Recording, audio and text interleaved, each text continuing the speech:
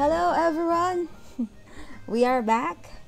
Hello classmates, students, and friends. Welcome back again to my vlog. This is Angel Shares.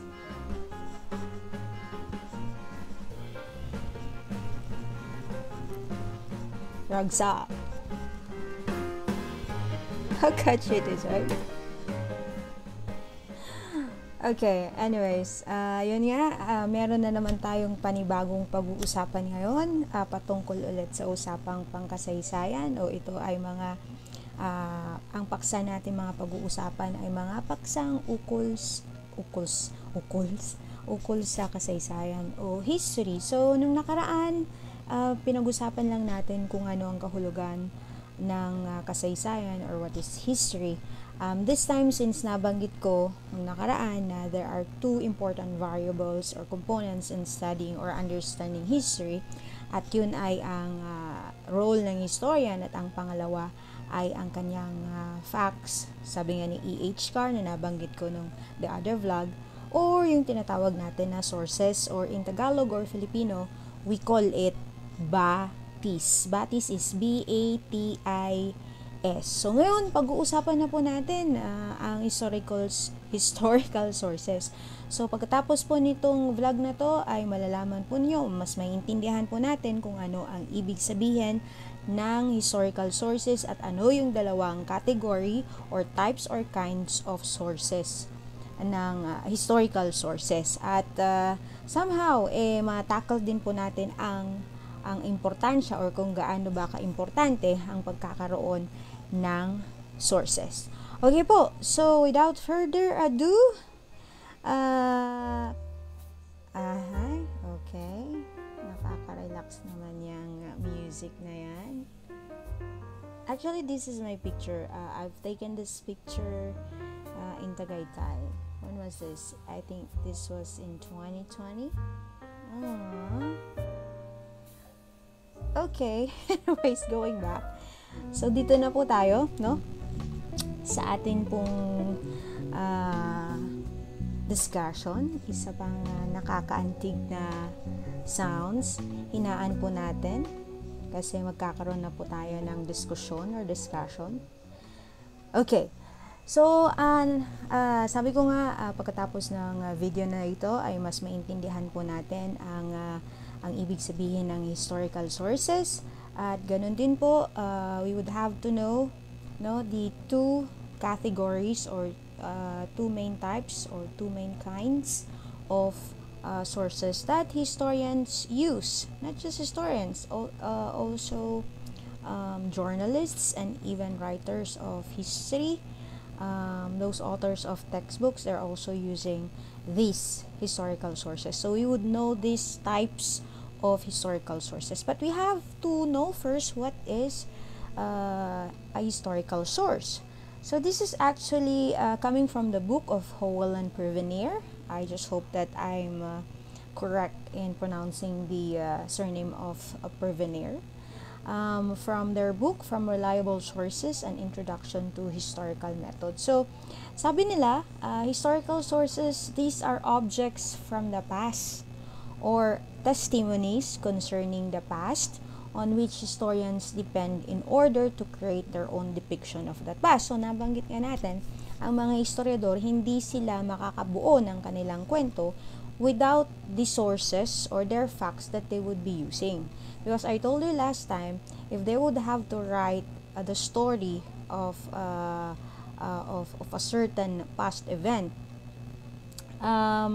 they cannot just immediately or write something about that significant event without using historical sources. So kailangan nila ng mga impormasyon patungkol sa event na yon, lalo't higit wala naman sila doon, di ba?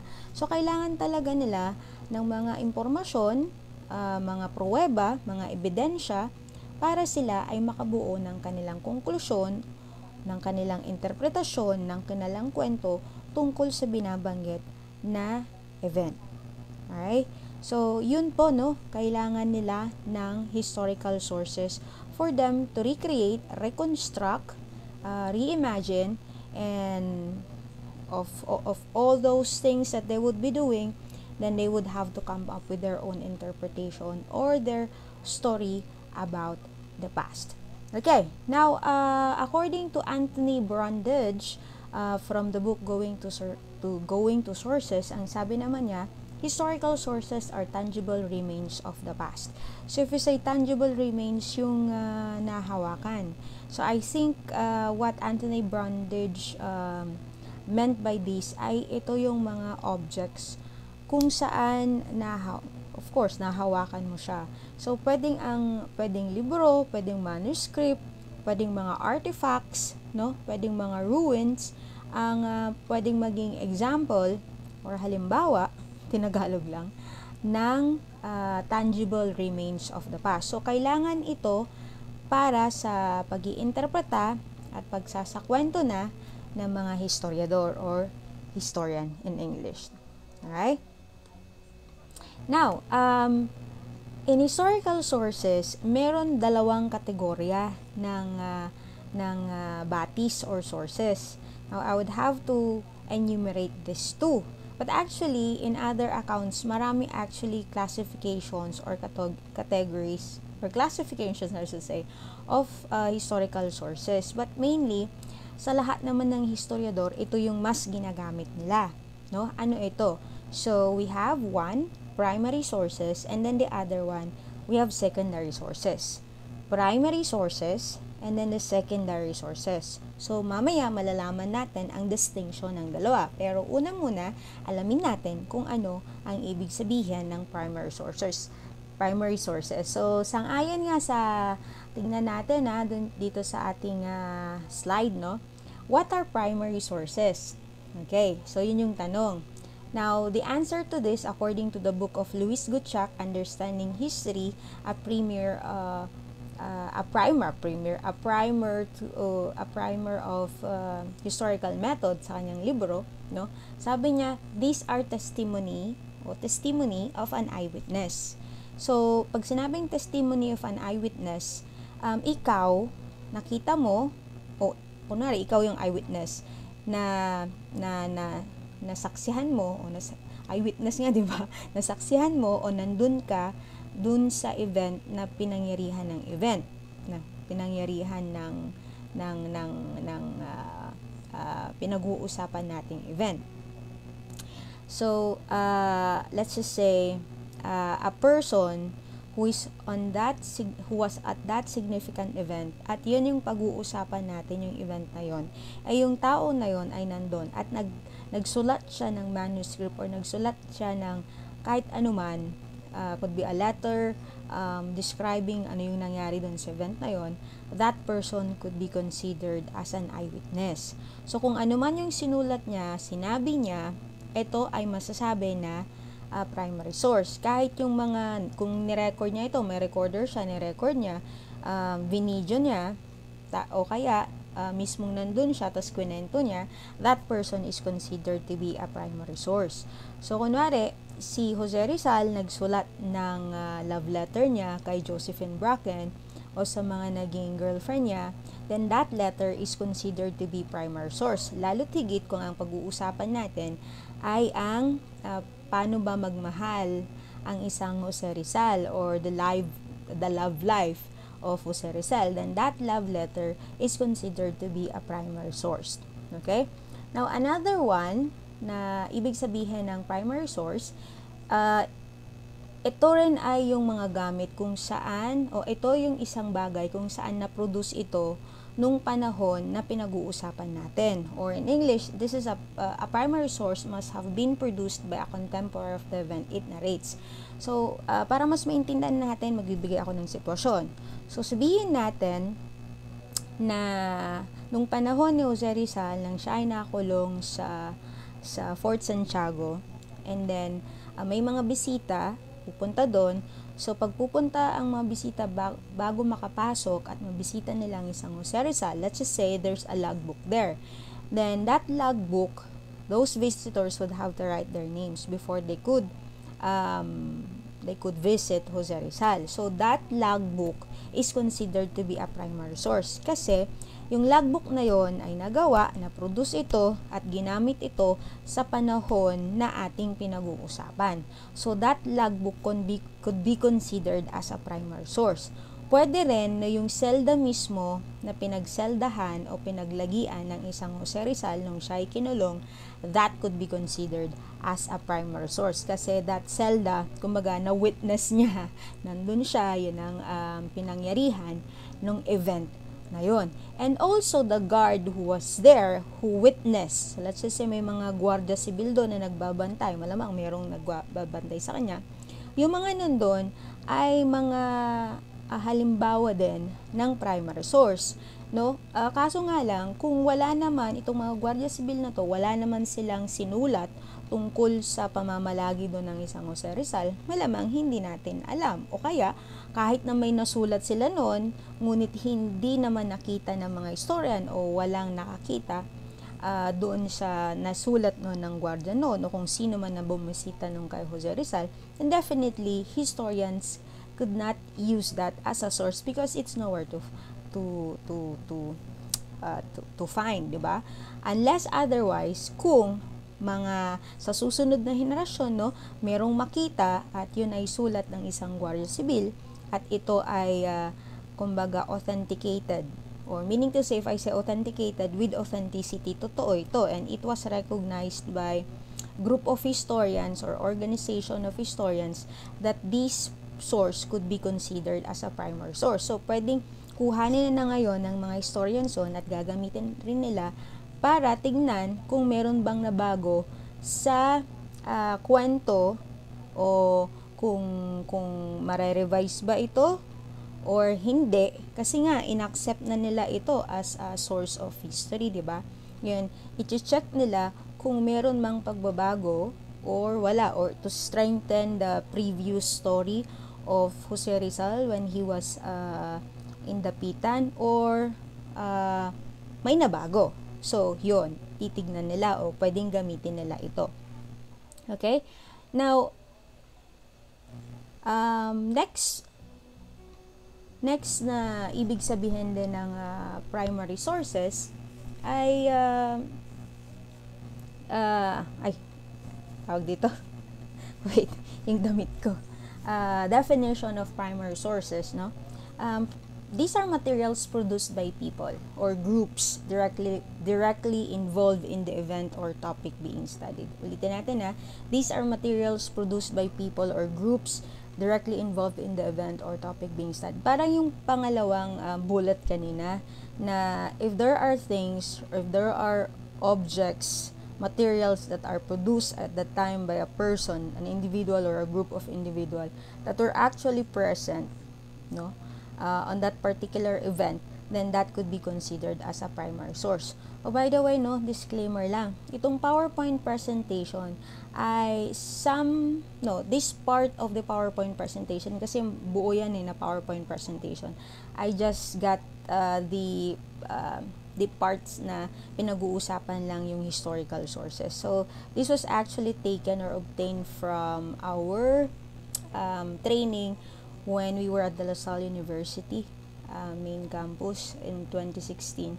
So, this was actually coming from our trainer from the La Salle, so Dr. Aurelius, if my memory serves me right. But then, actually, binago ko naman yung template kasi iba yung template na ginamit niya. But actually yung kanyang mga bullets ito parehas. Although dun sa PowerPoint presentation na ginawa ko sa buo, ibang-iba ay injected some. Kasi may mga nabasa rin ako na libro na from those nilagay ko. But on this particular, no, disclaimer ulit, no, this particular PowerPoint or slides I should say, this was actually taken from the presentation of Dr. Orillos from the La Salle. Anyways, going back, another definition of primary source, they are either participants or witnesses. So whether you're a participant or just an eyewitness of that particular event, then definitely you are considered to be a primary source. So tatanungin mo lang, ano bang mas matindi? Ikaw na mismong nag-participate nandun sa significant event, or you're just a bystander, or nakatambay ka lang, or dumaan ka lang nakita mo yung event. So, ano yung mas credible kaya na yung sinasabi nyo tungkol sa event?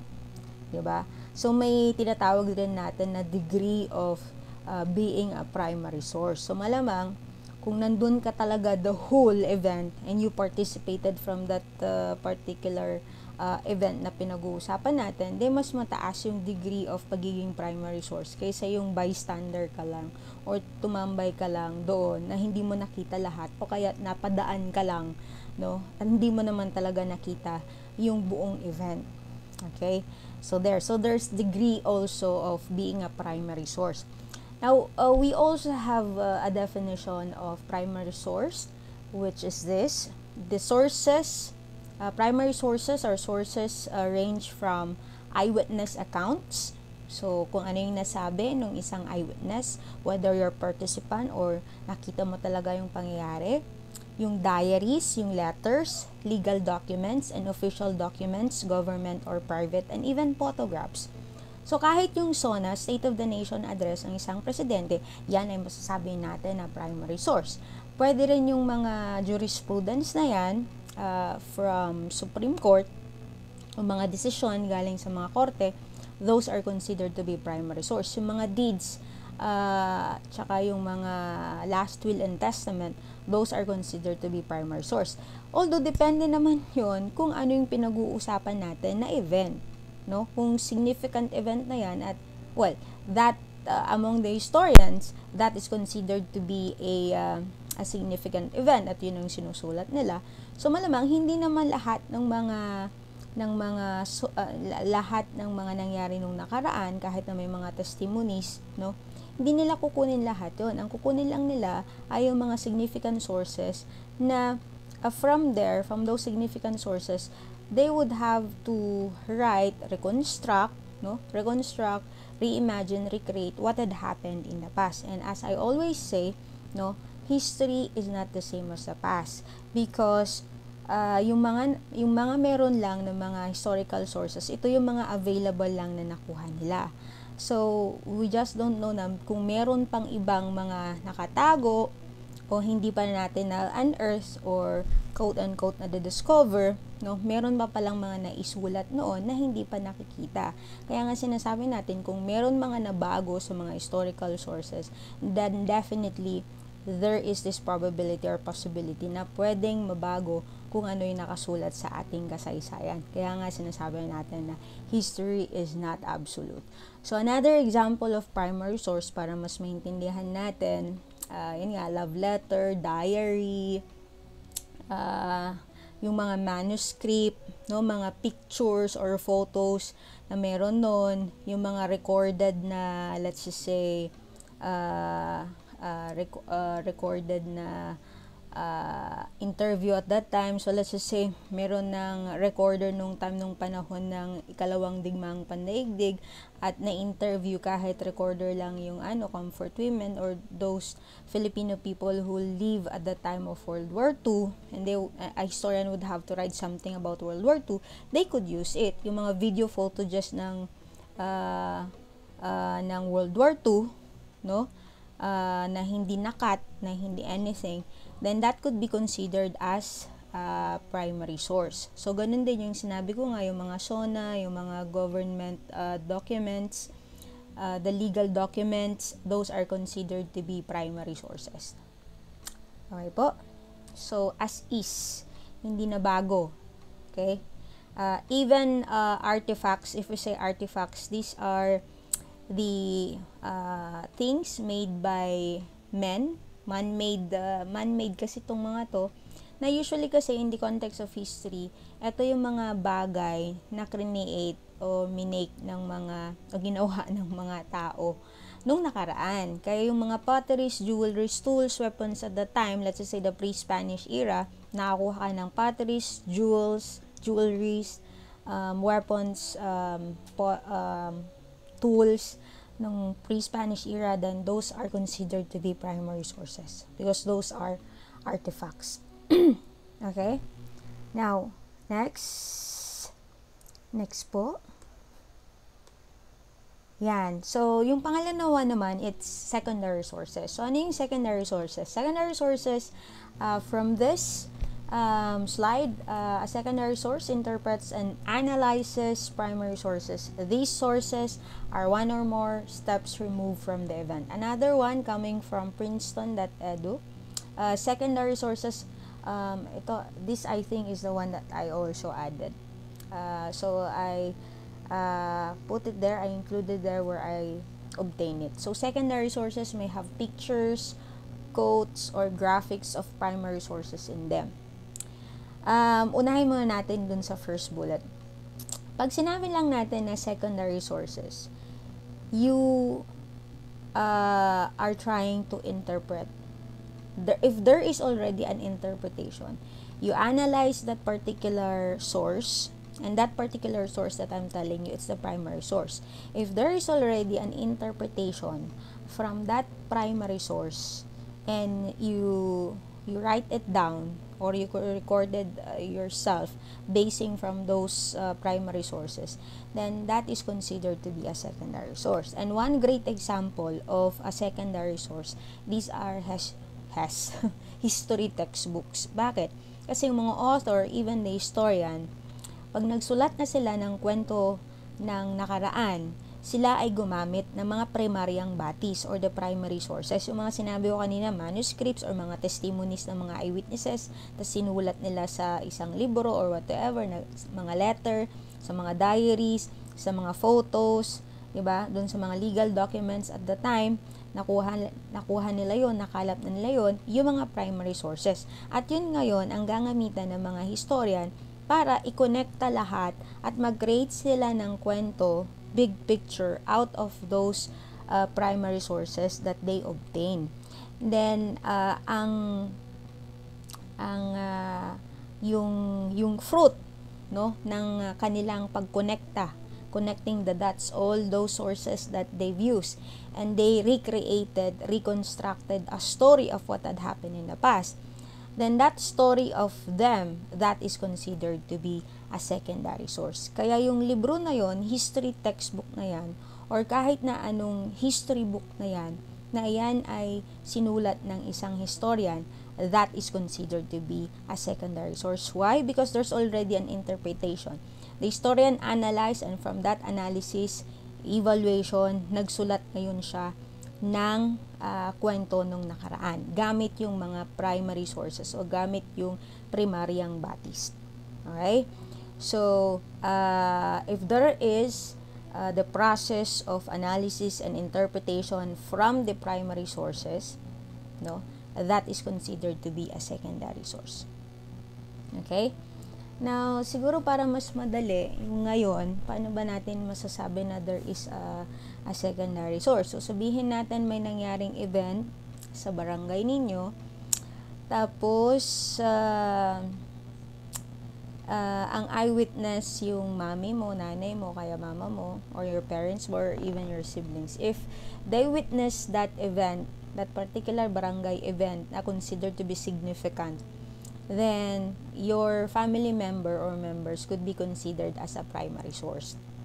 Okay? Now, hearing all the stories of what had happened in that barangay from your family members, ngayon, nag-rant ka or nag-tea time ka. Pag sinabing tea time kasi sa online slang, it's a story or a situation that you would like to share. So, it's a tea time or a story. Nag-post ka ngayon sa FB mo. So, dun sa FB mo, nagkwento ka tungkol sa nangyari.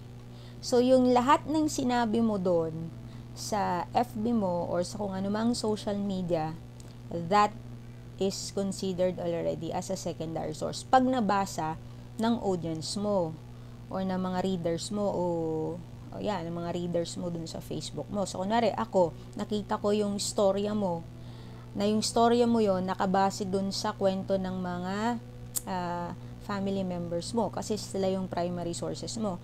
Ngayon ikaw, nag-interpreta ka, nagsulat ka. So, base dun sa mga sinabi sa'yo, that is already considered a secondary source. Okay po? So, there. And nakalagay din dito, in secondary sources, usually, meron din mga primary sources na nandun. So, kaya titignan natin, di ba, yung textbook, sabi natin, one great example of a secondary source, it's a history textbook. Kaya titignan mo, yung mga Philippine history textbook natin, when you were in elementary, high school, and even college, no, ngayon, kung meron kayong libro or course module, meron dun mga nakalagay na, na mga images or photos, and even pwede ring mga quote na galing sa mga heroes natin doon. But kadalasan, these are the photos or images long time ago. So, if you would have to see, let's just say, pre-Spanish era, and you saw yung mga remains ng, ng mga weapons, tools, jewelries, potteries before, and even yung mga balangay, diba, na nahukay nila, tas merong mga remains dun sa National Museum, marami dun. So those are considered to be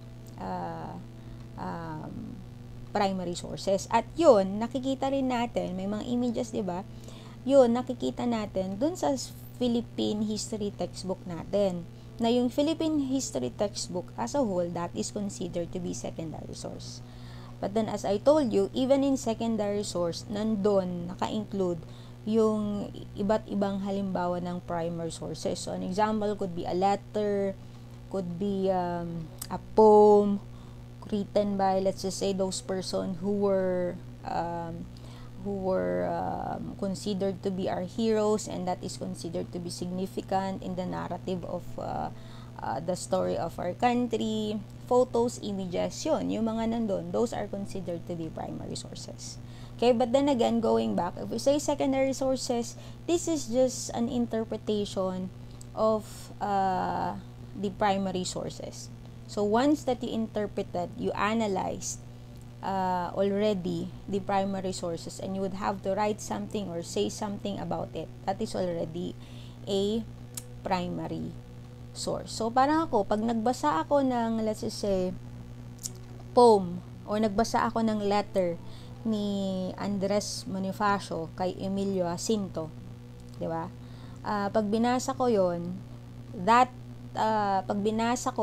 particular letter, wala akong dagdag, wala akong dinagdag, wala akong binawas, then that is considered to be a primary source, kahit na binasa ko lang. But if I say something about it, if I discuss something about it, what could I say to that letter from Andres Bonifacio to Emilio Jacinto, then there is already an interpretation. So, what I am telling you, what am I discussing you, if you are on that topic, that is considered to be a secondary source. Okay? So, yun. Next. Yeah, examples of secondary sources, as I told you.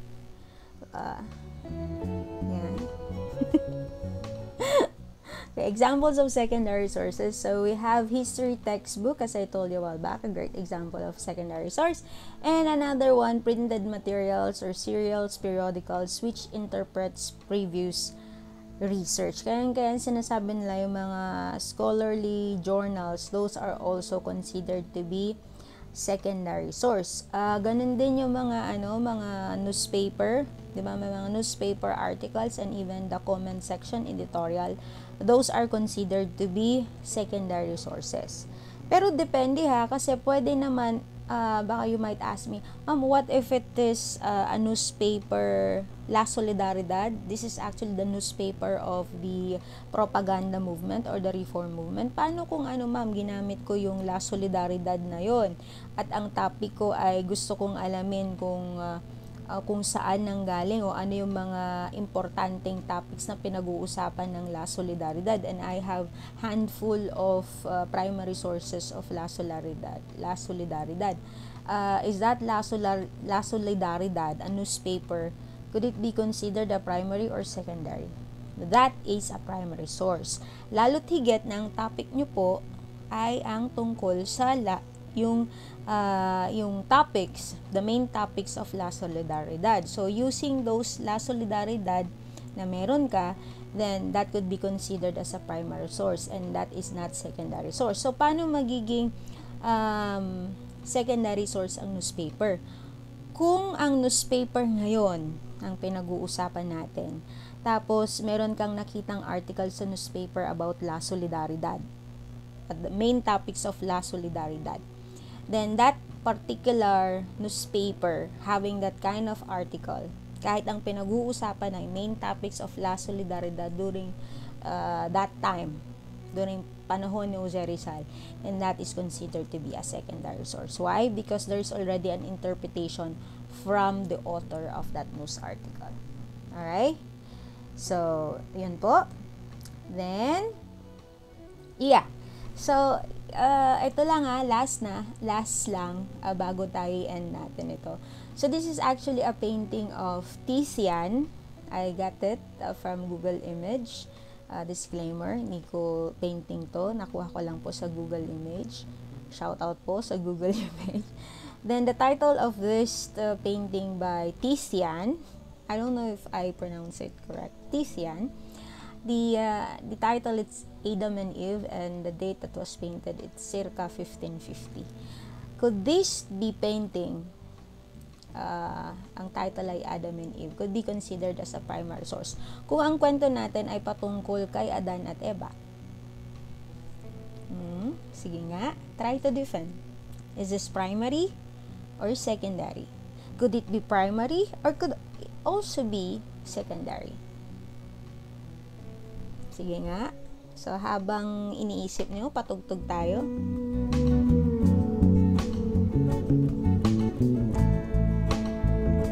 Yeah! Come on!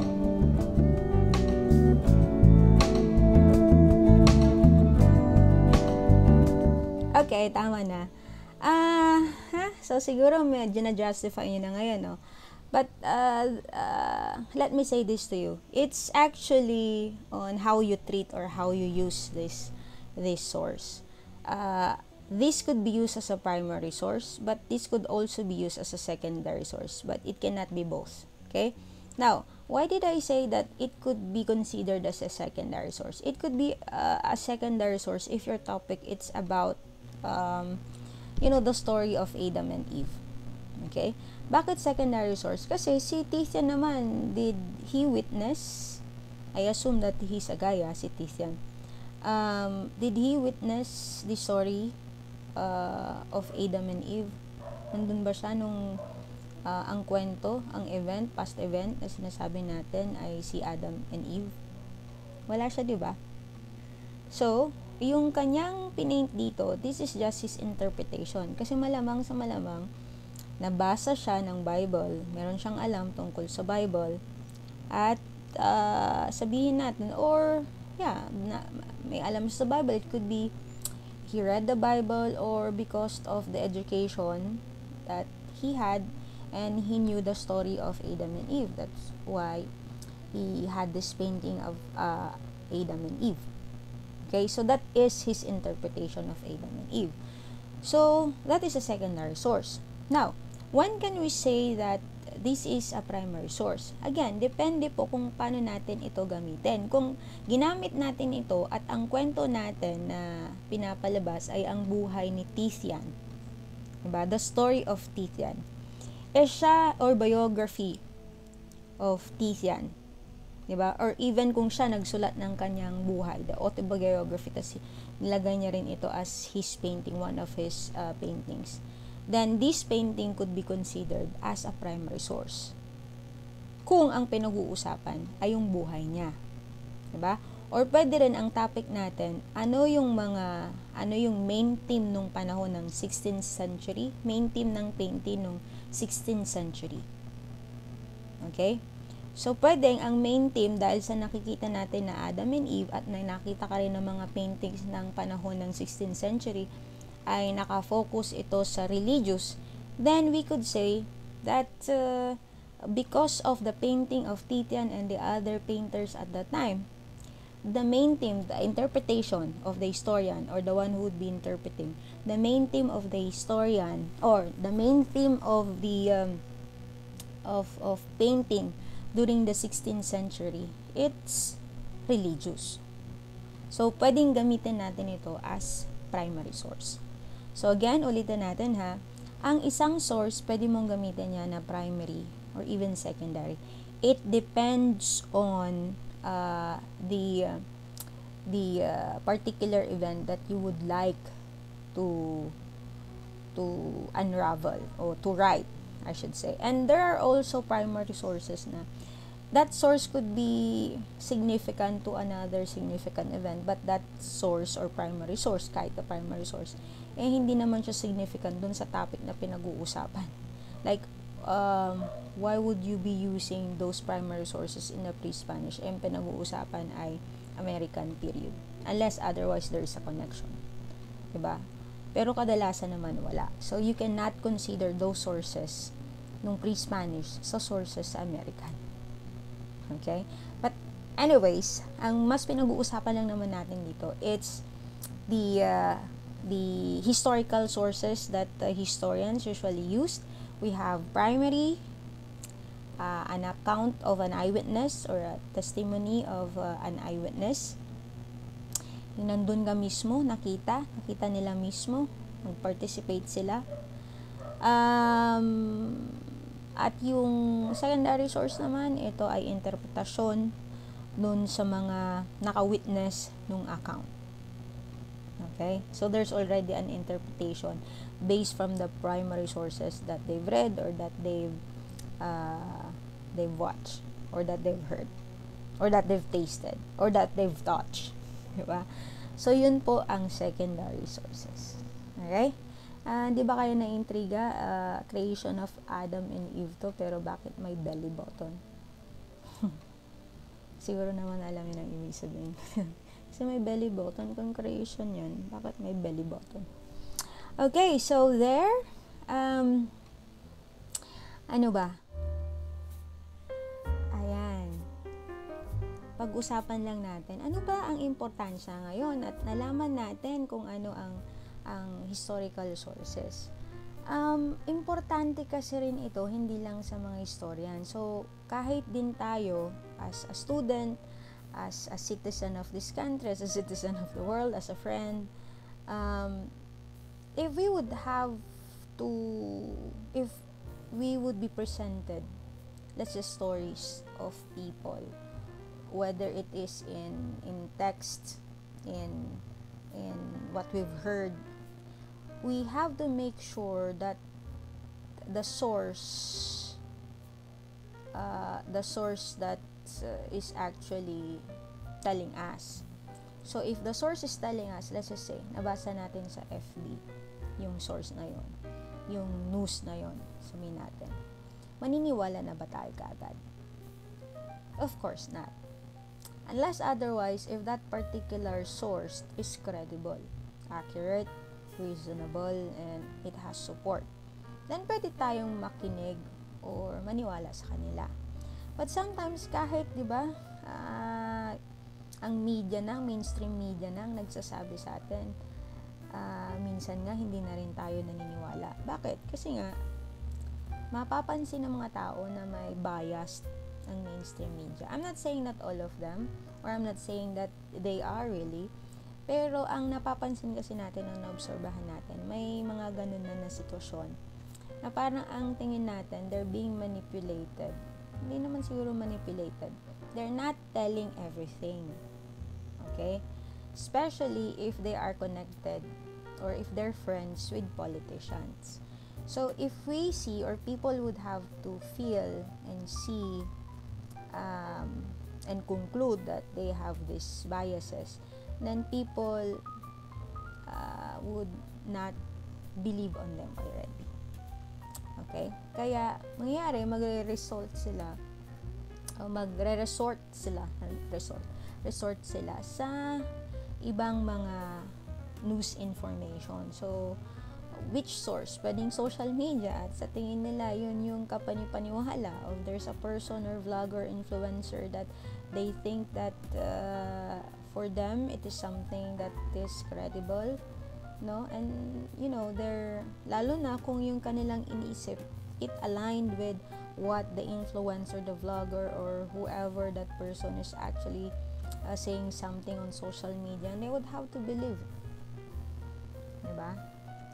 Kaya ang sinasabi natin dito, kung meron man makita tayo, mabasa tayo, may marinig tayo, may mapanood tayo, we should be doubtful, lalo na kung doubtful yon. So we have to inquire. Sabi nga natin, history is an inquiry. We have to inquire. So titingnan natin yung source natin, kung yan ay primary or secondary. Kung primary, no, nandun sila, diba? Secondary, it's just an interpretation. O sabihin natin, hindi ko naman sinasabi pag secondary source, hindi mo na paniniwalaan. Paniwalaan mo rin, but you have to be vigilant. You have to evaluate. You have to assess. You have to make sure that that particular secondary source, whether primary or secondary source, it's credible and reliable. Okay, kahit primary source yan, nakita niya yung event. Titignan mo yung motive, the intended function of that particular, that reading material. What do you think is the intended function? What do you think is the motive of that author? Kaya titignan mo rin yung author kung sino man yung nagsabi nun or nagsulat nun. Kasi knowing the background of the author, you would assess or evaluate if he or she has this bias or heavily biased. Diba sabi nga natin, pag bias yan, normal naman yan. Diba? Obviously, we have our own biases. But if that is heavily biased compared to other authors who's telling that particular event, then you would have to resort with this other author than the other one which you think is heavily biased. Kaya ganyan pa importante ang sources. Kasi yan yung ebidensya mo at sasabihin mo, i-assess mo, i-evaluate mo, i-analyze mo na yun talaga ang totoo. Kaya ang importante dito, wag rin tayong maniniwala agad-agad sa mga sinasabi. Lalo ngayon, there is proliferation of fake news. Misinformation, disinformation man yan. Kailangan natin, knowing these sources, kailangan natin na scrutinize. We have to investigate our sources. In investigating our sources, the consequence would be the decision that we would be making upon the scrutiny and upon the investigation of our sources. If we've done this, we could have a better judgment if that particular source could be considered as a credible source. Okay po? So, yun po ang ating topic ngayon. It's historical sources. Ito na. So, ito lang po ang ating diskusyon o paksa ngayong araw na to or ang gabi na to. Historical sources and the two classifications of historical sources. We have primary sources, the testimony of an eyewitness account, testimony of an eyewitness, I should say, or an eyewitness account. And if you say secondary source, this is mainly an interpretation analysis of the author or the historian based from or coming from the primary sources. Okay, and one great example of that, as I told you, is Philippine history textbook. Kaya yun po. So sana may napag-aralan po tayo, naintindihan po tayo sa leksyon o sa paksa nating ginawa. So uli and muli, we have to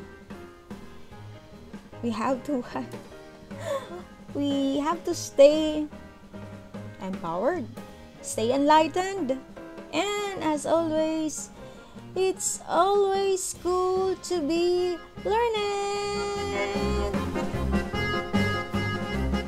And this is Angel Shares again.